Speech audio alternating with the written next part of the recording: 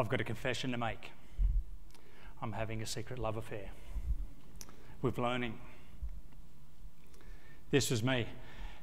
It started as a kid in kindergarten. This is day one, me getting ready to go to school. Thanks, Mum.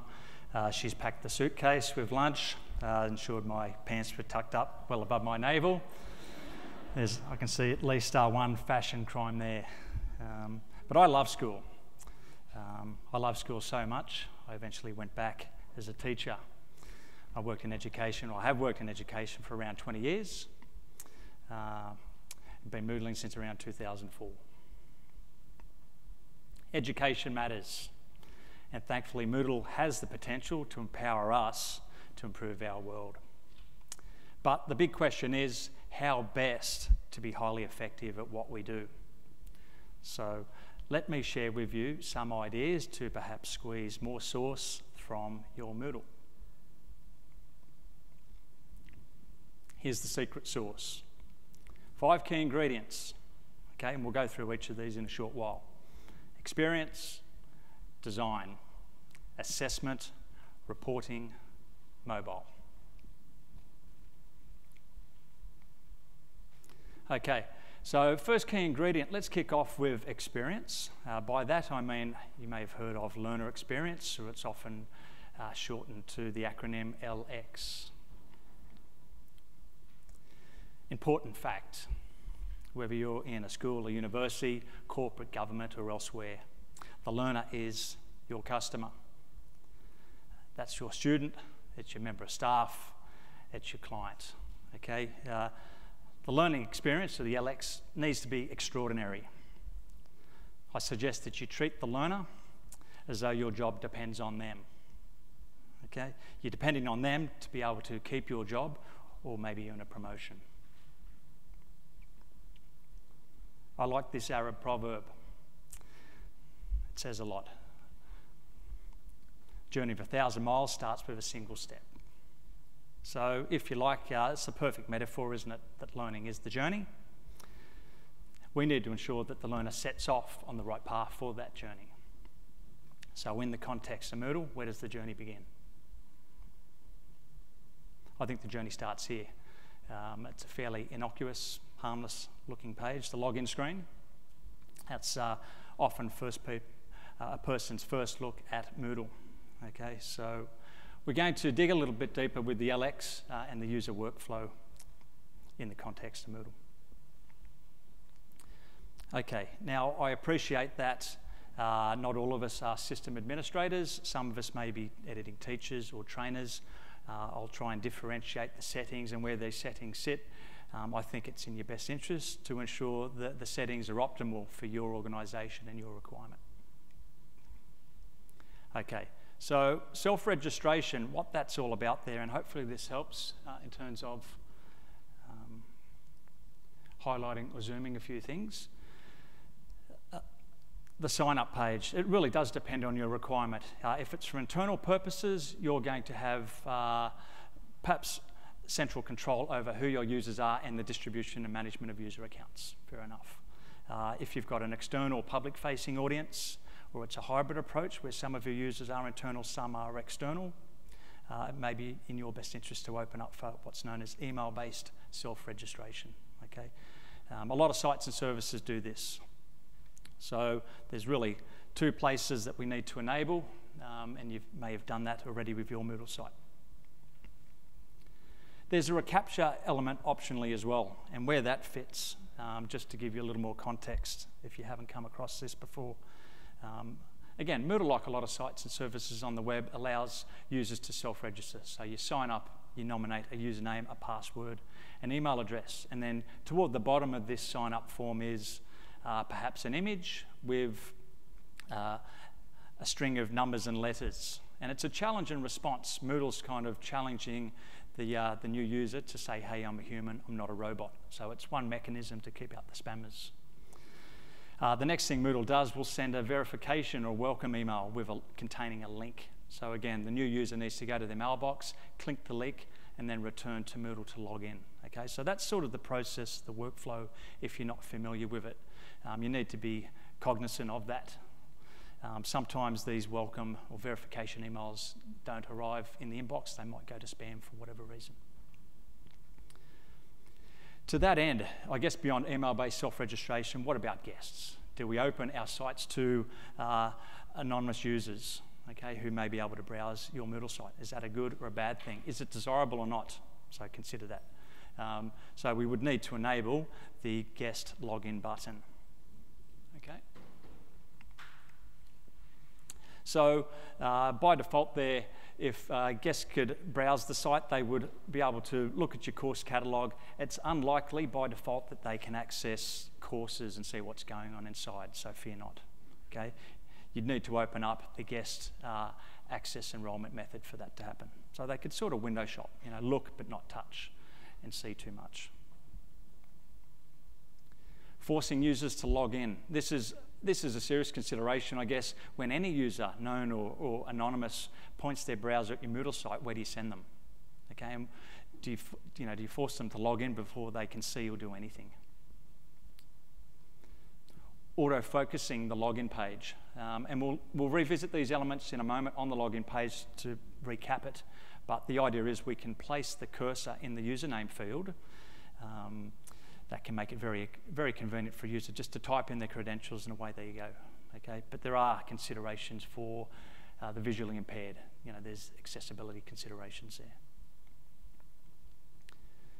On the same token, do we try and make it easier for our users to access the system? Do we allow not just a username, but the email to be entered in the said field for users to access Moodle?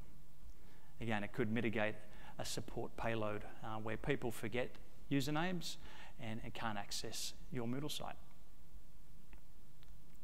Remembering usernames, okay? This is an option we can enable as well. It's all about ease of access, so sort of streamlining that initial user workflow and, again, just a more pleasant user experience potentially. These are little considerations, and we add these little things together, it could make a big difference to an end user's first impression of your Moodle site.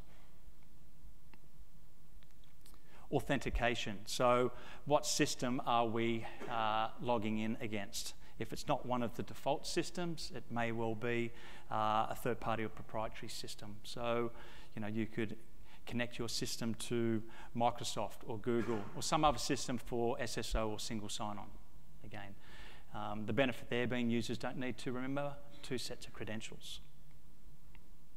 So a quick recap. Again, we could force users to log in before they see or get anything. We could auto-focus the cursor in the username field. We could optionally allow users to allow their browser to remember their username for subsequent visits. That's not recommended, incidentally, on public or shared devices. Guest access, that's a consideration. If enabled, naturally the guest button is there, or else it would be out of sight. And then, of course, down the bottom, we've got create a new account. We would have enabled email-based self-registration.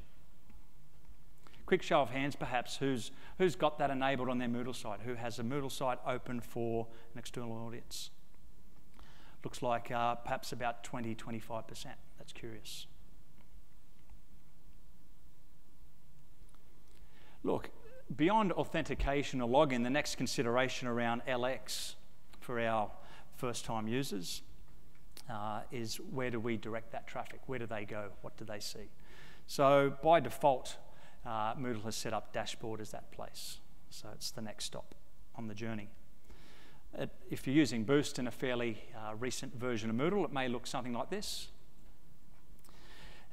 It does speak to the learner. You know, we've got the learner's name, an avatar at the top there, and then perhaps a list of courses or learning that are current or present, and then perhaps future or past completed learning as well. All right, so a very personalised page, I believe.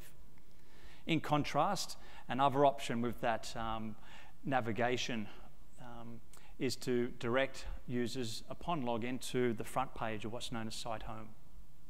So think about your Moodle site and the user workflow. Where do you send your users upon login? This is perhaps a little more generic, one size fits all. It maybe does not speak to the learner in quite the same way. All right, key ingredient 2, I believe, is course design. So what does that mean? What does it look like in the context of Moodle? Firstly, a quote from Leonardo da Vinci. Simplicity is the ultimate sophistication. So I think we need to keep it very simple. It's sometimes said that any idiot can make something complicated. Okay, so we really do want to go by the mantra of less is best. Okay. So how does that apply to the context of course design? Well, now for Moodle, with what we've got here, some of these settings, thankfully, we won't be dependent on a system administrator. We as editing trainers or teachers can access some of these settings within our course. So course layout is something to bear in mind there.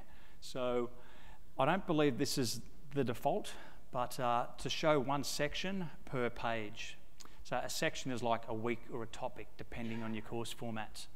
What does that do for us? Well, it can mitigate this thing known as the scroll of death, okay?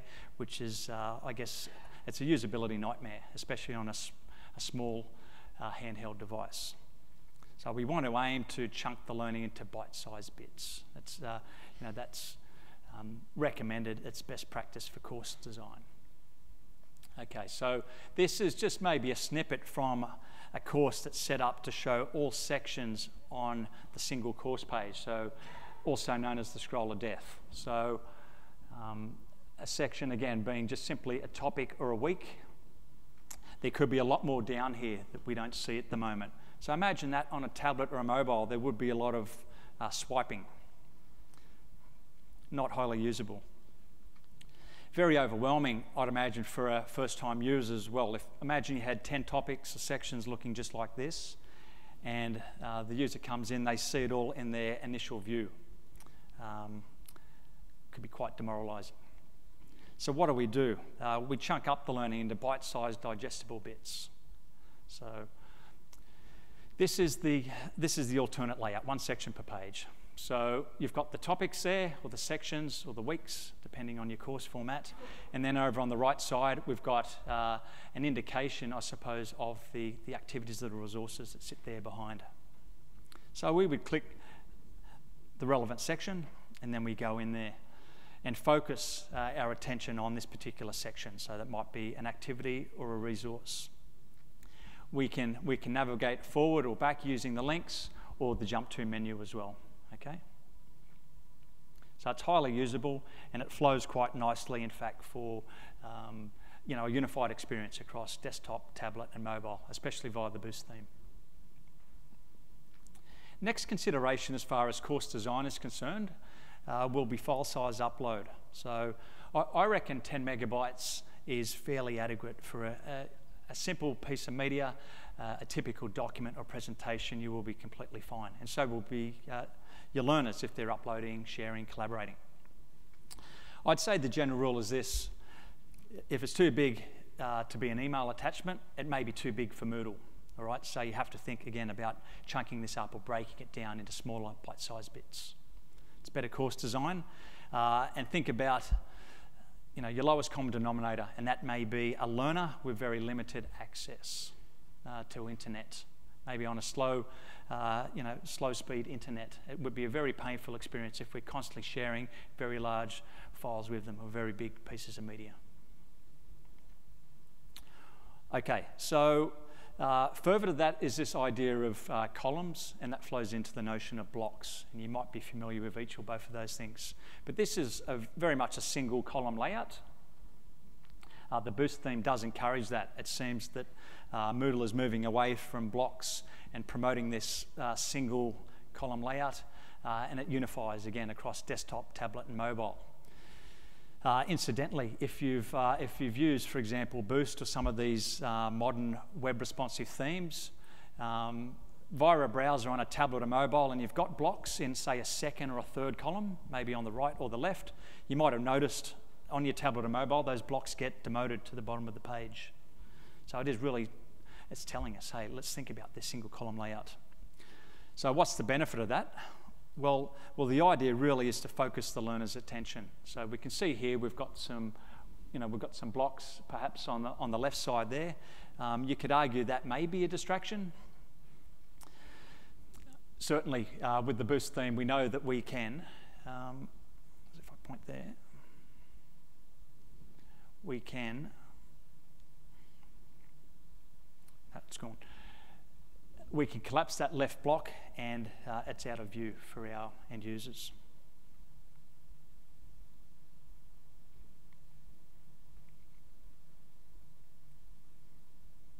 Okay, repositories, moving along. So we can go beyond text, and I mean there's empirical studies and research that does show that online learners have less tolerance for text, and in fact we could go further than that and say the smaller the device or the screen real estate, the less seat time we can expect from them. Okay, so again that idea of simplicity, less is best, chunking up learning. We've got to go beyond text if we're going to engage and captivate. So thankfully Moodle has a suite of repositories that we can enable and configure. This is just some of them. Who's using any of these? A quick show of hands.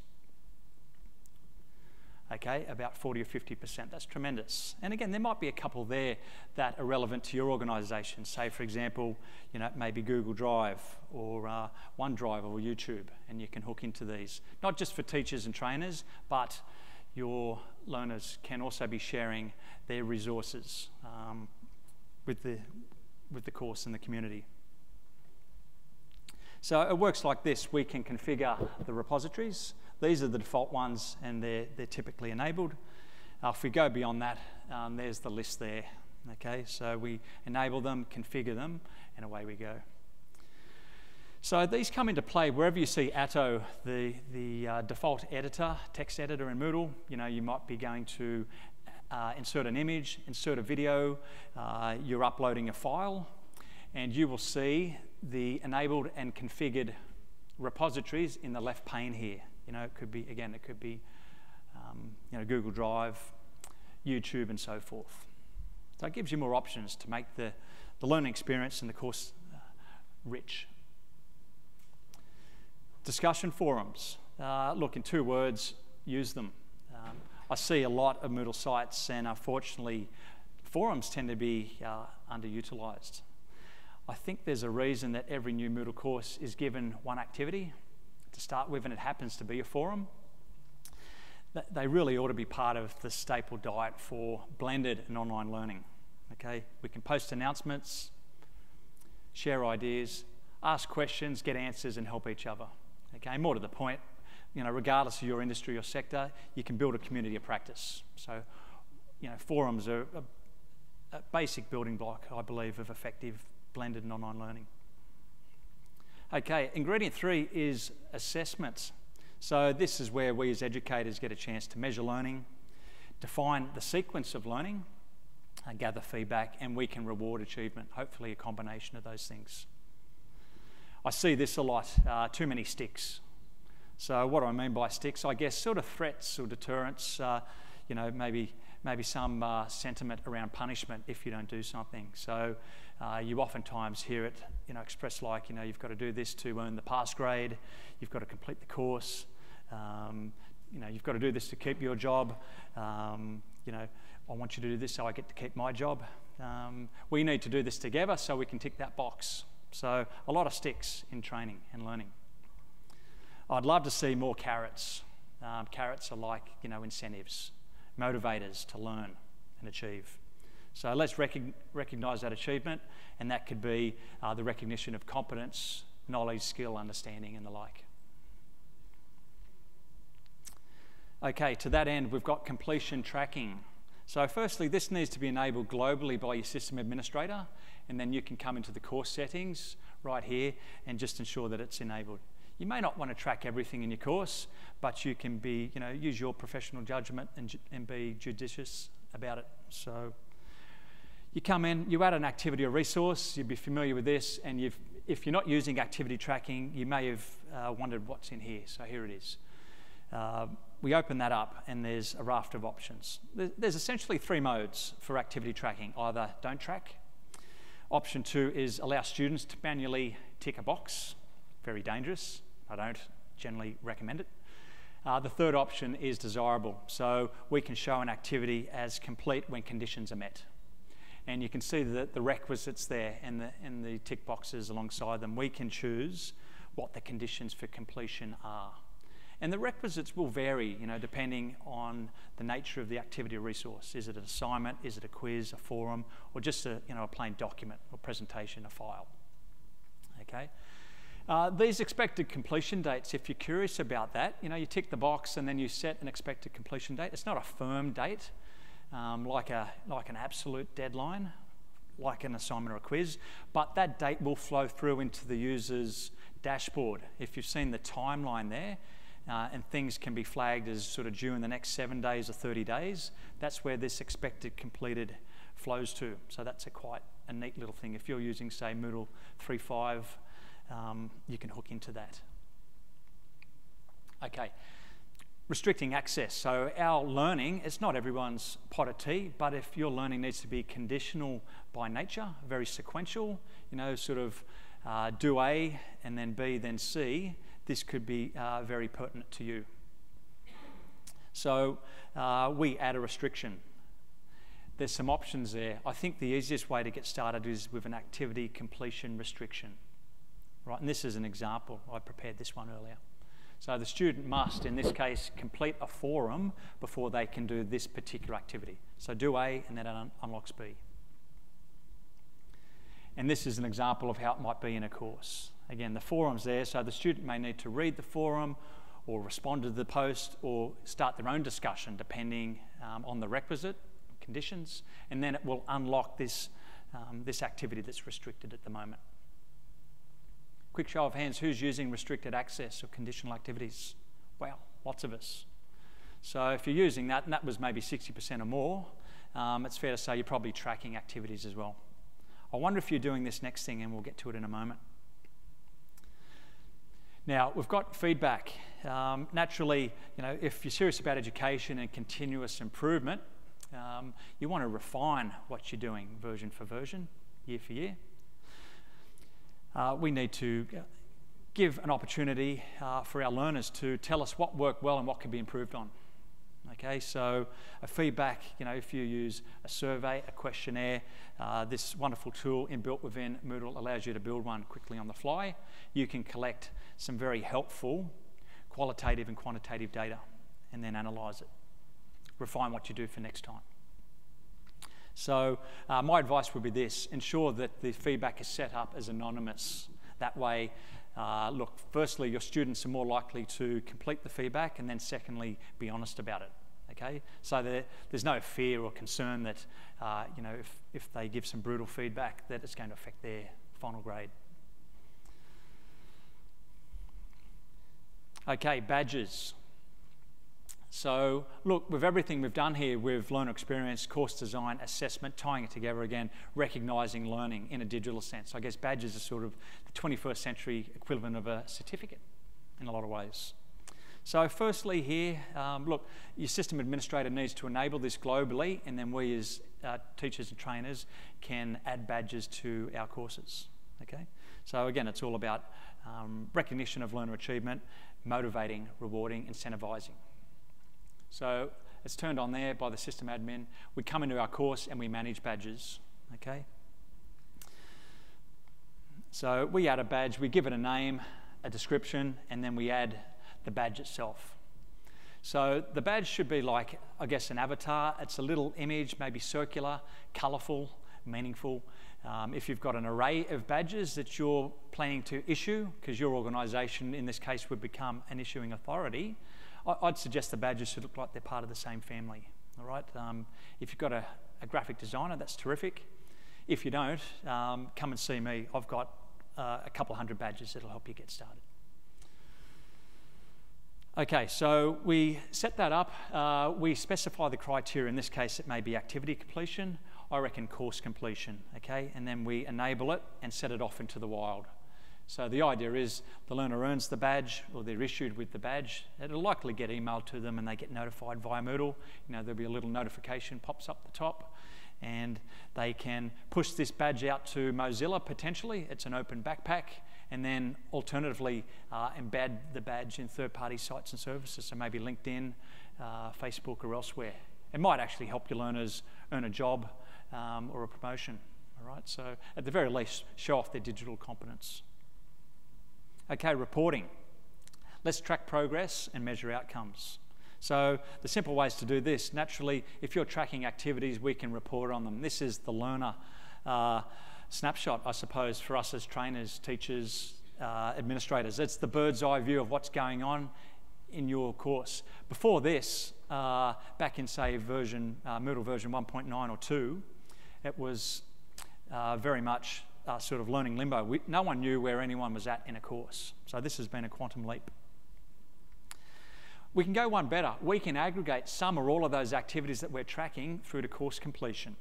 Okay? And the end result is, this is a course completion report. We know who is inducted or onboarded, who's compliant, who's finished the training, whatever its nature may be. So the rightmost column there, will tell us the truth of the tale. Okay, and naturally you won't expect to see a tick in the rightmost course completion column unless you've seen ticks in the preceding columns. Righto? I know we said Moodle's getting away from adding badges to their courses, and the layout and the theme supporting that, but if you were to add one block, it may be the course completion status block. Looks a bit like this on the right side there. So the learner comes in, sees their status and where they're at and what they need to do to complete the course. So they click in there for more details, and you can see, the requisites, the criteria, and the status. So it's very visible. It's like I suppose it will become more visual with time. I think more graphical, perhaps, and that can certainly, as it does already, it's starting to flow into the dashboard. Lastly, mobile. Let's face it, many humans are attached, some would say addicted to their mobile devices. Okay, what does that mean for us as educators, online educators? We've got a massive potential audience waiting to be captivated. Okay, some would say it's like shooting fish in a barrel, for want of a better phrase. So here's a big stat. 80% of internet use will be mobile by 2019, according to ROI agency Zenith. So that's a big stat. And look, the mobile share of global internet use is growing. It continues to. In fact, in the developing world, many people's first interaction with the internet is on a small handheld device, a mobile or a tablet. Okay? They may never use a laptop or a desktop device. So what does that mean for us as Moodlers, and how do we get mobile ready or mobile friendly? A few simple things. Firstly, ensure your system admin has enabled device detection. This is for a browser-driven experience, incidentally. Okay, so Moodle then becomes intelligent enough to know if the user's accessing your system on desktop, tablet, or mobile. And if you've got a theme optimized for the said device, it will be a better user experience. Okay, I see this too often. The default device is set up in the theme selector, maybe for Boost or something that's clean, modern, and web responsive. That's terrific. But mobile and tablet down the bottom of this particular settings page are neglected. There's nothing set there. That's disastrous. Okay. At the very least, come in or get your system administrator to select the Boost theme for tablet and mobile. And if you're wondering about legacy, that pertains to antiquated, outdated mobile, I should say, browsers. All right, so there's Boost, and you might have seen this already. All right, getting away just quickly from the browser-driven mobile experience, the other option is an app. So Moodle's got a freely available mobile app on the various stores. You want to enable web services for mobile devices. This is a sysadmin setting. Make sure that's ticked. And then come into message outputs and enable mobile as well. So you'll have something like this. So very unified across tablet, mobile, and even desktop. Plugins. So as we said there before, people have got less tolerance for text. We've got to really have some pop and wow to our courses. Media could help to that end. Video consumption is paralleling, if you like, internet consumption via mobile devices. It's a similar trend, okay? So enable a multimedia plugin, and then you come in here and select the players that you want to tap into. So Video.js, Vimeo, YouTube, HTML5. I'd suggest Flash is dead. It will be very soon, 2020. So this is it in closure, just bringing all this together. Here's the recipe. So less is best. We've said streamline. We want to minimise things like clicks, scrolls and text. We're going to maximise media where appropriate. Display this essential information at the top in the area they call section 0, whatever's pinned at the top and persists. Chunk the learning into bite-sized bits and consistency everywhere across Moodle. So that's from the theme to the courses, to the layouts, to the blocks. If we use them, where do we position them, etc. And furthermore, enabling these things. Think about repositories, use forums if you're not already. Let's get mobile ready and friendly. Configuring, so we can track activities through to completion and report on it. Listen to your learners, gather feedback, and again, as we said there before, less sticks, more carrots. Finish with a quote from Archimedes. He was a Greek thinker, mathematician around 200 BC. He said, "Give me a platform strong enough, a lever long enough, and I'll move the world." So I trust you've now got some leverage to better use Moodle to move your world. Thank you.